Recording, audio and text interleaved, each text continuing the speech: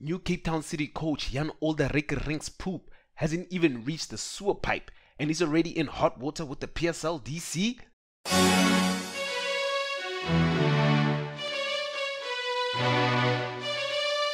Hello, football loving World Wide Web. Happy whichever day it is when this video reaches you.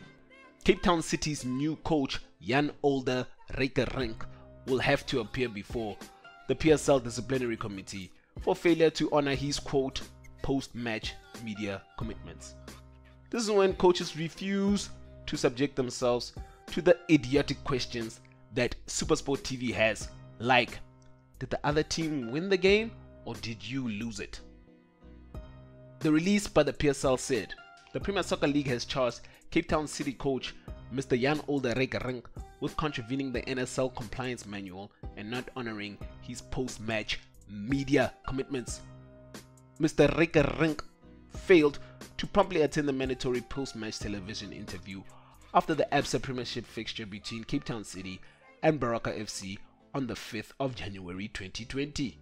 He will appear in front of the PSL Disciplinary Committee next week, Wednesday, the 22nd of January 2020. Jan Olde Riekerink was brought in by Cape Town City to replace Benny McCarthy, and his first 2 months in the job have been difficult. Only winning 1, drawing 3, losing 3, and growing 15 more grey hairs in the 7 games in charge. Cape Town City are a team in shambles, and the last thing they need is another suspension or a fine. When I talk about another, I'm referring to Mpomakola being suspended for 6 months for apparently assaulting a referee. Well, that judgment was overturned, but Cape Town City still stink. Cape Town City boasts a squad of Bafana Bafana players and other internationals, but can't seem to get things right this season. I foresee a small fine from the PSL DC and a warning, but nothing more than that.